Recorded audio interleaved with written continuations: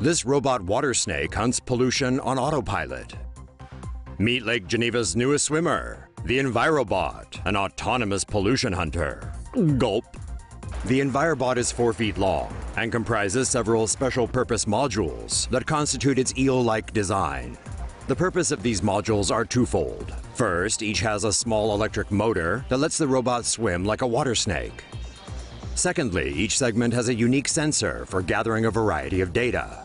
For example, biological sensors contain tiny organisms or bacteria that react to the presence of pollutive toxins.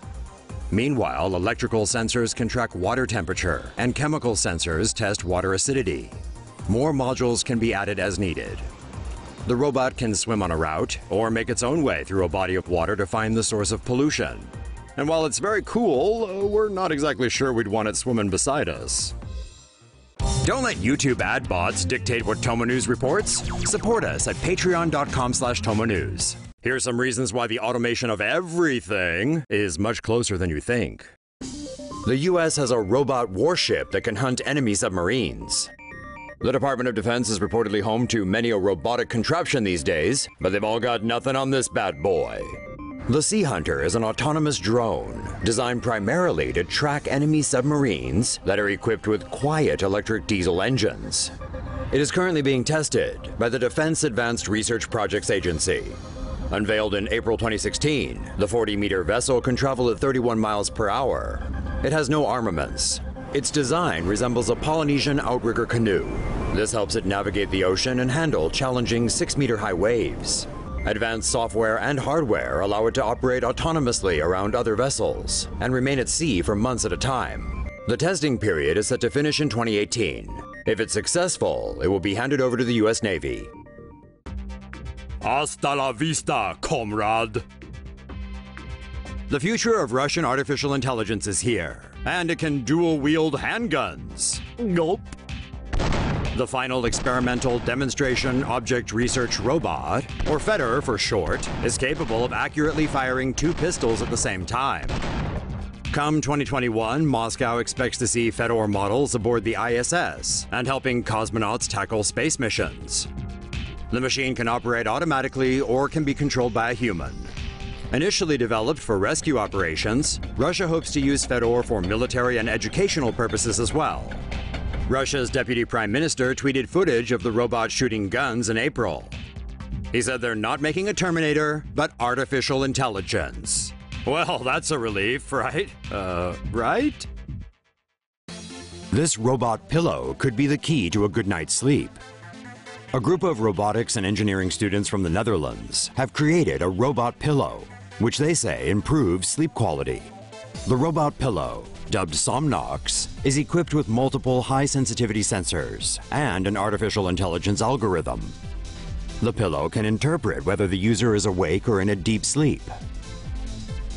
The robot then uses the data to create a breathing rhythm that can induce the user to sleep within minutes. In the morning, the pillow emits a gradually increasing light to wake the user up.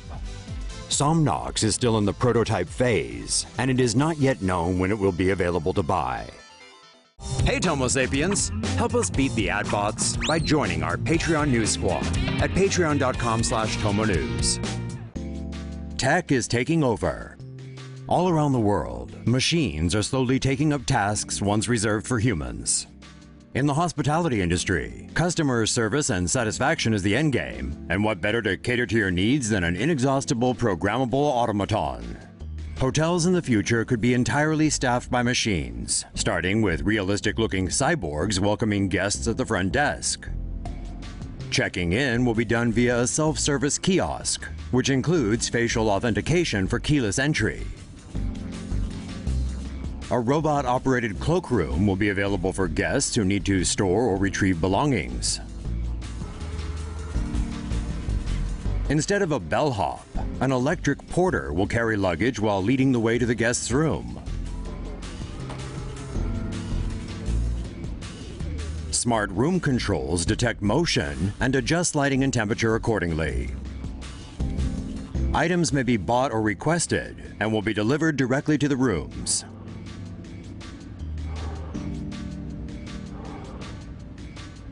with a phone call notifying guests that their items have arrived. Room controls could also be programmed to provide wake-up calls. Smart window displays could be incorporated to provide guests with information relevant to their trip. Likewise, robots will be in charge of housekeeping, tidying up rooms quickly and efficiently.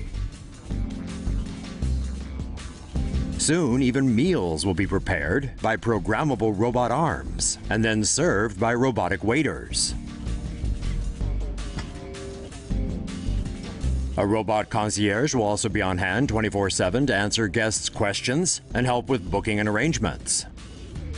Fully automated hotels may not be too far off. Japan already has the Hena Hotel in Nagasaki, with more on the way. Of course, not everyone is on board with the idea, as some argue the loss of human interaction may have an impact on overall customer satisfaction. What do you think? NASA develops small origami-inspired robot. Future rovers sent to do some interplanetary exploration could have some tiny scouts along for the ride.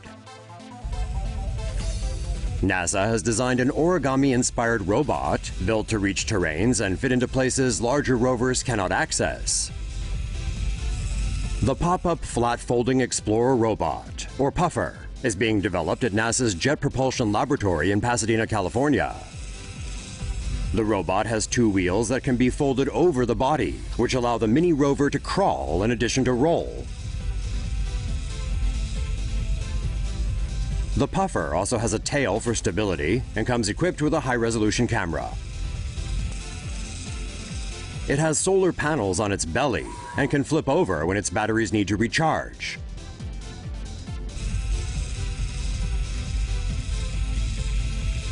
The robot can climb up inclines of up to 45 degrees, investigate overhangs, and be dropped into pits or craters. The Puffer can travel on a level dirt path for about 2,050 feet on one battery charge. The tiny scout robots are meant to accompany larger rovers and can be flattened like cards and stacked one on top of the other. Developers are now planning to add scientific instruments and give the Puffer autonomous capabilities. The robot is currently controlled remotely via Bluetooth. Future designs may also increase the size of the Puffer for added durability.